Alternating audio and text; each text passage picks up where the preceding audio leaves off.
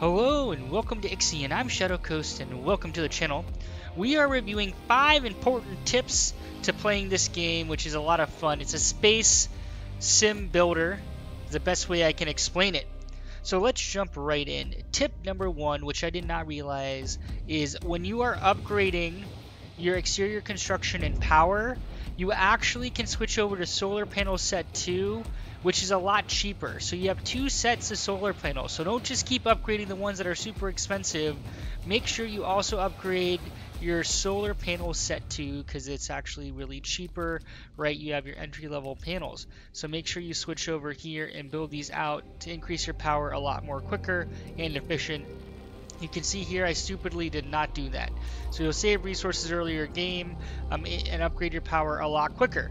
So make sure that you go ahead and do that.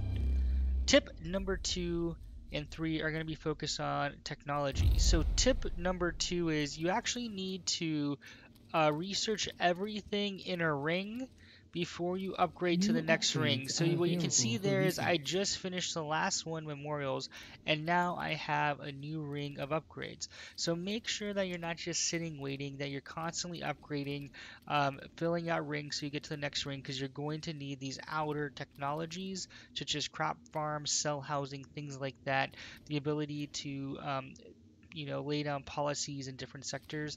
This is absolutely critical to your development, so always be researching. Which brings me to tip number 3.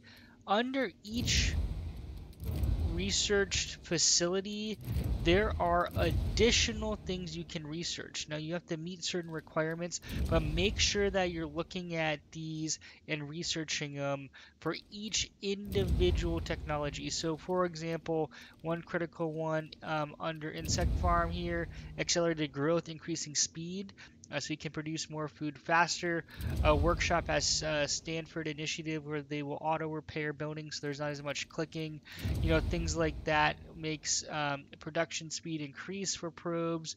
Now probes can move faster, ships can move faster, and do other things. So make sure you are researching sub upgrades when you click on each of these as they unlock as you advance through the storyline.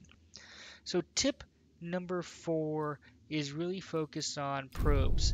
Make sure that you are launching probes. If we actually go to our probe thing. I always keep it on auto, which is pretty good. Right now, I have to produce some polymers here to build it, but always be researching and launching probes. Those are absolutely critical. So when you do have a probe, you're going to search around, you're going to see the probability of finding different things, and make sure that you're unlocking points of interest to send your science ships to research, because that's how you generate science in many cases. So those points of interest tend to be planets, or wrecks or things like that, and they'll have not only resources but most importantly science you can collect to then do your upgrades, which you want to be doing.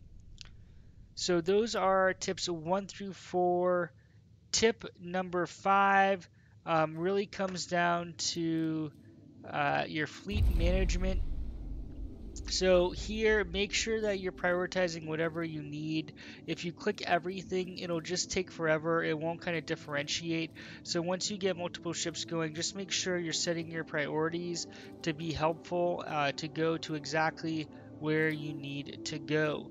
So those are 5 important tips to playing. Hopefully you found this helpful. If you want to see more Ixion, please drop a thumbs up and comment. Thanks for watching and hope to see you in future videos. Shadow Coast out.